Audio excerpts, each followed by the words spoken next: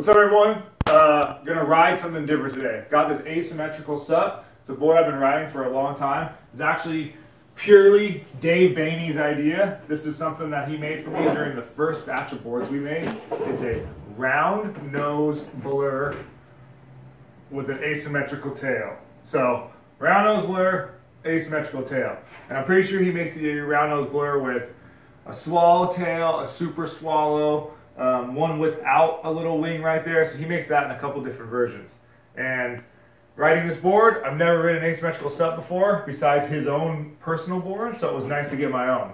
And this board is light, fast, loose, and springy, and also a little unpredictable too, given its asymmetrical nature. So, asymmetrical board is pretty cool. One day I was hanging out in the garage, just like we are now, and I was taking some of the short boards. Let me grab it out.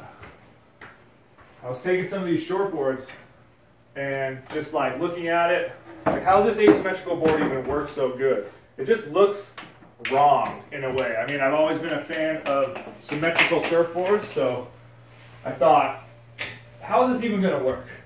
And I've seen asymmetrical boards with 3 fins, but this one's got just standard 4-fin symmetrical setup. So that did, make me more keen to ride it. So I was looking at boards, and I looked at this board one day, put it on top, and the tail outline literally matched up with the board. I mean, I couldn't believe it. I'm like, no wonder the board works so good. It has a short board tail. This thing is mean. So, given that, I was like, wow, how can we progress this board? It's such a fast board. It works so well. And that's kind of where the snub came in. I figured this board was so good, we could get rid of some more nose, add some swallow, and make a 2-sided board. And let's see how this one laid on top. I've actually never done this before. I've never had these 2 boards in the garage together. Oh, and they match up like pretty perfect. That's crazy. Wow, thank you, Dave. You make the best boards. The Infinity family. These are just incredible boards. It's just nuts how 2 boards can come out so much. It's literally the half right here. Check it all close. It's like literally the asymmetrical is just half of the symmetrical board. Now looking at one thing though, the difference, the asymmetrical board does seem to have a tighter fin cluster, and I wonder if that would work better on our next snub. So maybe you'll have to take that into consideration. I wonder how the snub fins work on this board, but I'm not gonna use the snub fins. I'm gonna use these EA quad. Pretty sweet, pretty standard, basic set. And they'll look kind of good, gray on white. Gotta look cool too. So yeah, hope you guys enjoyed the clips. Asymmetrical surfing. We'll go over what happened afterwards, and maybe I'll get my brother on it too. I think he's gonna come with us. So we'll get a regular footer on a goofy foot asymmetrical board. Dave Bainey says this one's meant for goofy foot, but his dad told me, hey, it doesn't matter. You surf differently. Everyone surfs different, so a regular footer, this board could work for them. So we'll see what how the comparison works. Chew! You.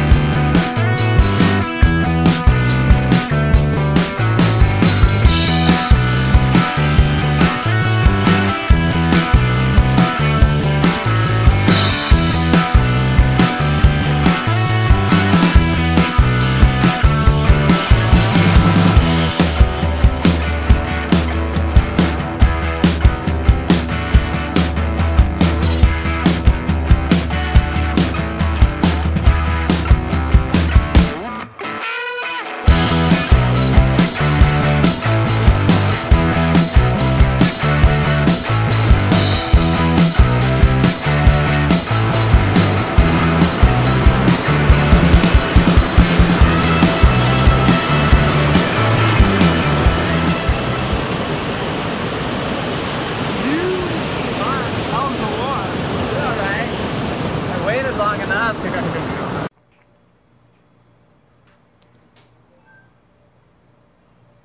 All right, so that's the asymmetrical session. You can see this thing is asymmetrical as it gets.